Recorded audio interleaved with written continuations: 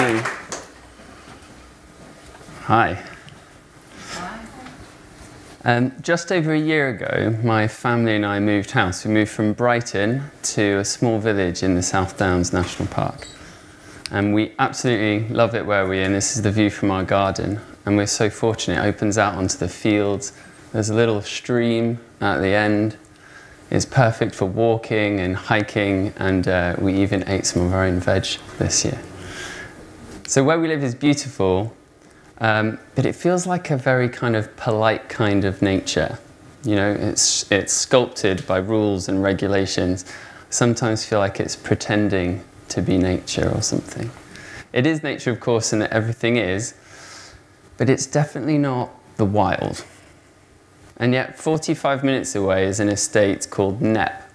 So it dates back to the 12th century, and until quite recently was a struggling farm.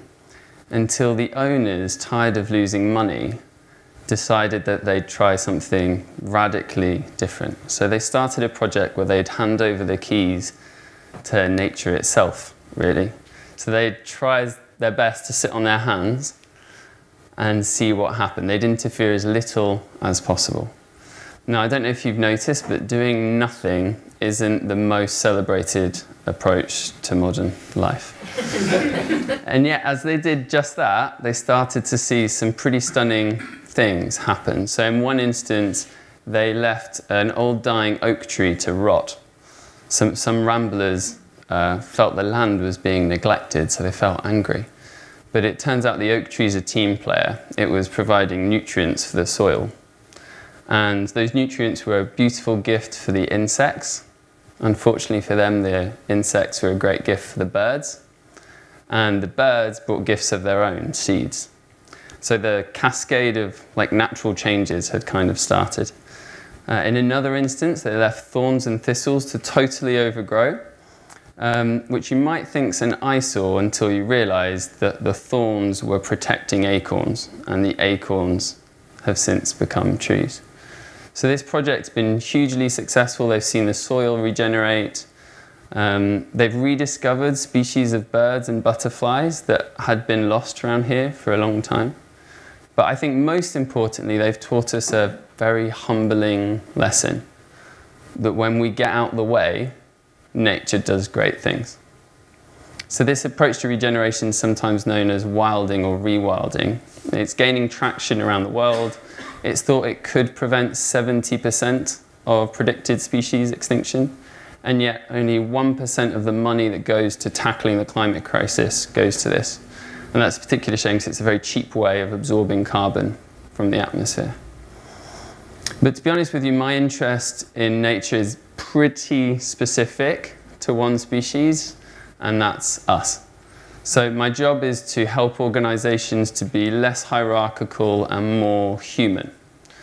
And so as I looked at this approach, I asked myself, if we can rewild nature, could we perhaps rewild human nature too, particularly at work?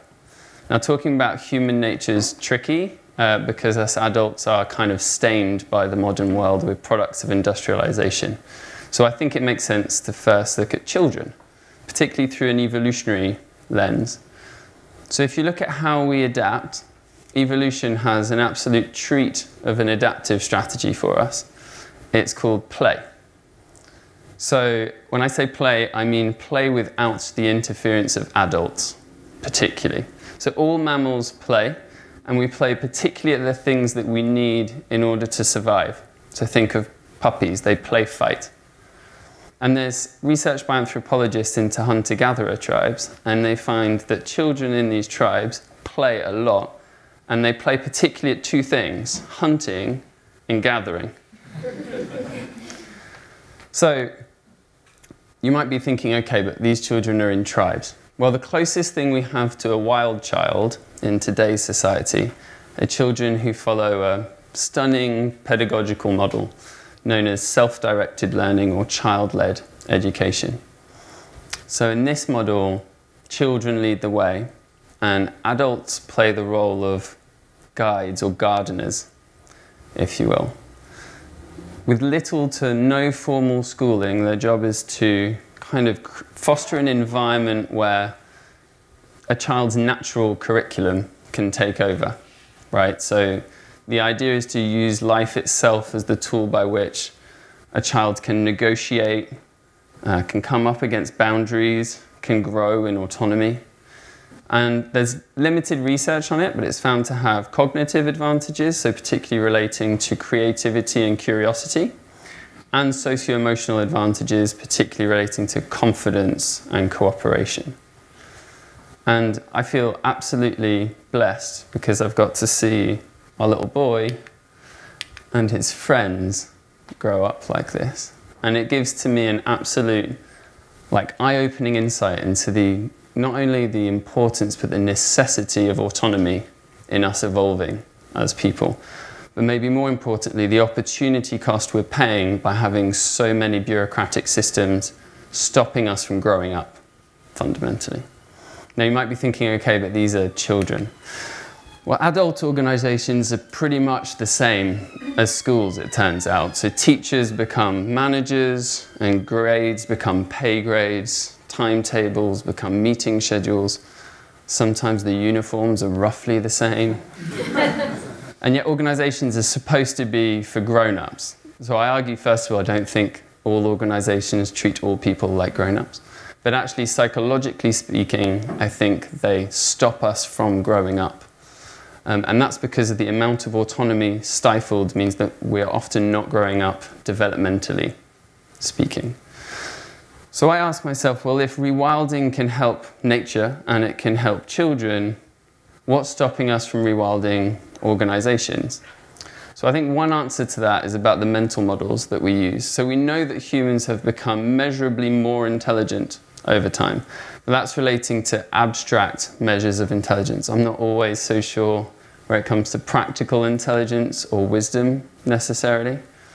But we have been getting more intelligent in the abstract sense of the term. And that's because as the world's become more complex, we've had to increasingly rely on mental shortcuts, concepts, maps to navigate change. But as the saying goes, the map is not the terrain. And yet we confuse the maps we use for reality itself. One example of this is organizational charts. We often think they're true, that they're the terrain, but they're not, they're maps. So organizational structures have become, let's say, more sophisticated over time, but I argue that they all have one design flaw in common, and it's that they were designed by machine engineers. So you have Taylorism and Fordism is where we got line managers from the factory lines. Then you have Toyota, where we got lean manufacturing. Software engineering gives us agile and all sorts of others. All of these are increasingly more sophisticated, but they still make the error of applying machine logic to humans. But humans aren't machines. We're animals, we're nature, and so I think what we need in order to rewild human nature in the workplace is to shift to a more complex metaphor, and I can think of nothing better than nature itself. So I wanted to give to you today 5 metaphors that are examples I think might help you to rewild your organization, or maybe even rewild yourself. So metaphor number 1 is observe and interact. This is a key principle in permaculture, which is a nature-led approach to regeneration.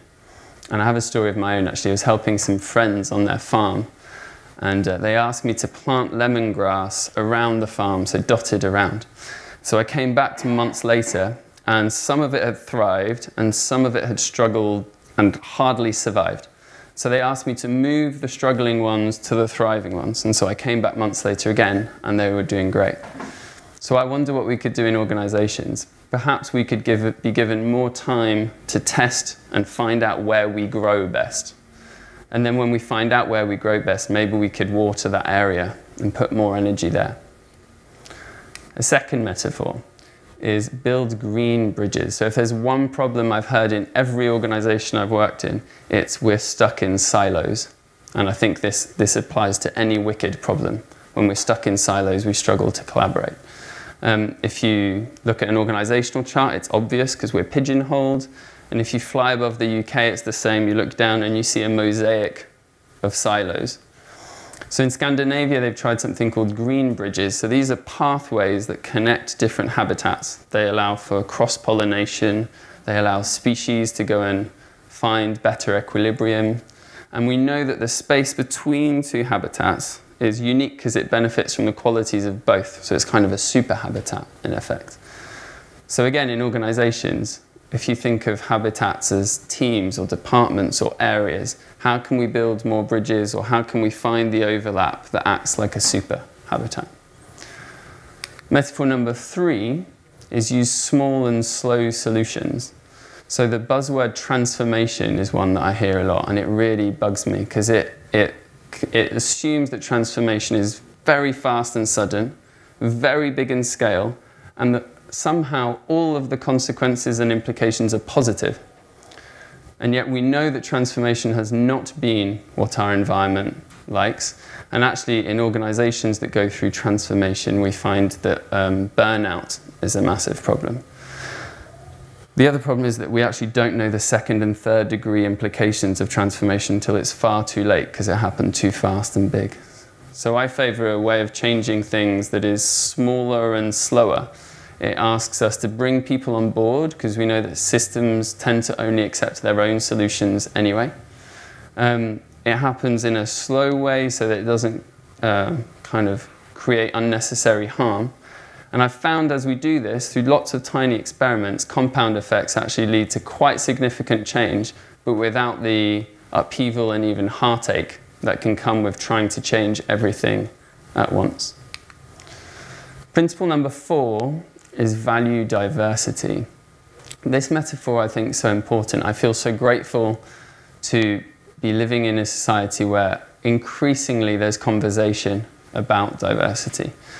I argue, however, that I think the level of conversation tends to be immature. We see diversity in, I think, quite superficial ways, tending to be about groups, whether it's race or gender. So when I talk about diversity here, I'm talking about diversity of opinions, of points of view, of perspectives. I'm talking about getting people who disagree with each other to learn to understand and listen to competing points of view. Otherwise, I think what we have is left-wing organizations become more and more left-wing, and right-wing organizations become more and more right-wing, neither benefiting from the self-correcting qualities that the other might provide, neither coming towards union or equilibrium. And so the need for a diversity of ideas is, I think, incredibly important to be able to listen to each other. And I think that can give us more resilient organizations and societies, but hopefully a far more tolerant one as well. And then principle number 5 relates, and it's weeds are plants too. You might have heard the expression that a weed is a flower in the wrong place. In the UK we have ragwort. It's a really detested weed. On the Isle of Man though, it's called cushag. It's their national flower. And so we're very quick to judge things and maybe people as weeds as well. This summer I met my nemesis. Its name was bindweed, only to discover months later that it's a pioneer plant, so it prepares the soil. So I'm wondering, how many people do I judge as weeds? And it's actually that I'm blind to the value that they're already bringing me. And I think that could be true in organizations and in most of our conversations as well. So I think we've built organizations in the image of machines, but we're humans, we're not machines. We're animals, we're nature. And if we're to rewild human nature, I think adopting nature as the metaphor makes sense because it's a very simple and tidy metaphor, but it's not simplistic. It understands complexity. It understands that chaos is sometimes very ugly and very messy, but incredibly intelligent at the same time. So if you're a leader, my suggestion to you is to stop helicopter parenting and become a gardener. Try and foster an environment where people's natural curriculums can take over. Try and foster autonomy. And this, I think, can help us all individually grow up. And if we manage to do that, not only can we help our mental health improve, but we can reach our potential. And to me, reaching our potential means being able to contribute more to others. And who knows, maybe the planet as well. Thank you.